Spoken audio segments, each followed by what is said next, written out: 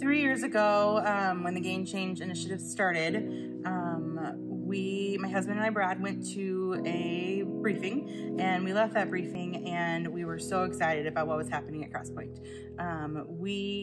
Brad was always a thinker.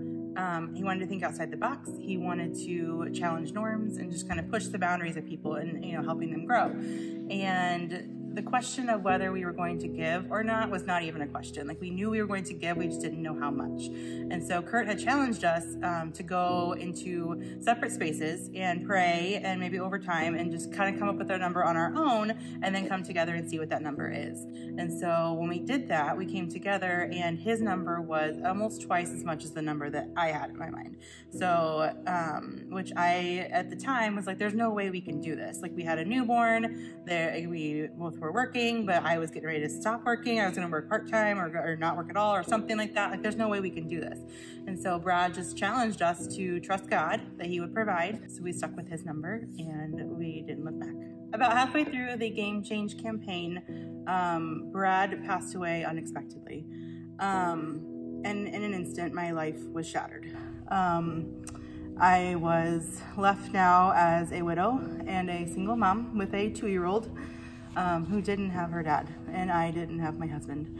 And trying to figure out how to piece life back together after that was, and is still, a long road. Initially, I was very angry with God. I felt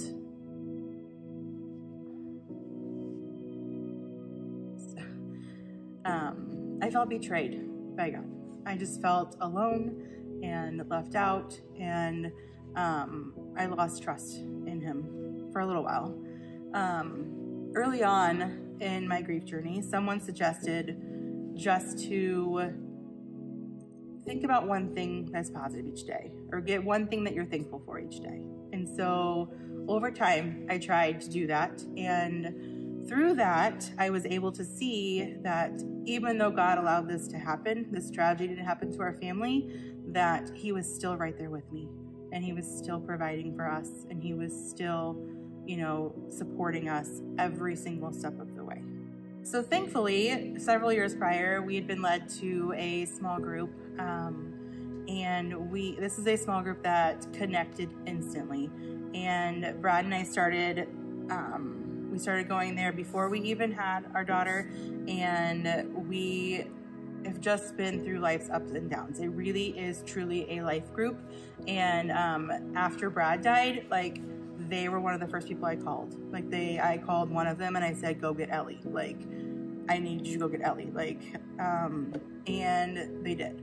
And I don't know, they were there for every single thing after everything happened. They brought food, they were just there to sleep at my house. They took turns sleeping at my house with me and Ellie afterwards. They, ran errands. They took Ellie to do different things. They, brought us food. It was just unbelievable, the support we had from Crosspoint and from our life group family.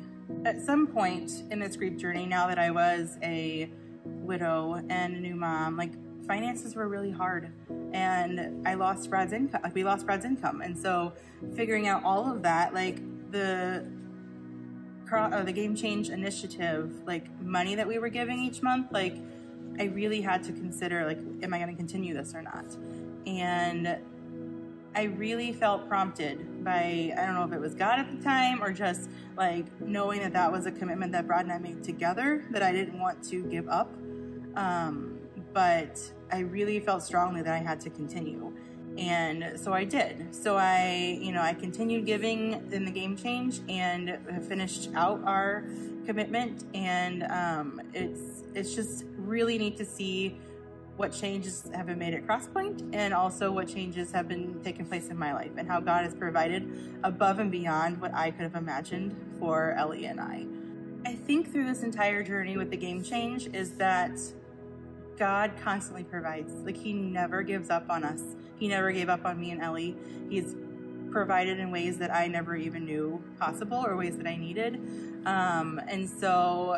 And he's even started to make some dreams that Brad and I had together come true without Brad. And so I feel like this Dream Big campaign is for all of us to dream bigger. God's dreams are bigger than mine. They're bigger than yours. And I feel like, you know, we need to be a part of this journey to help bring God's love and these dreams alive.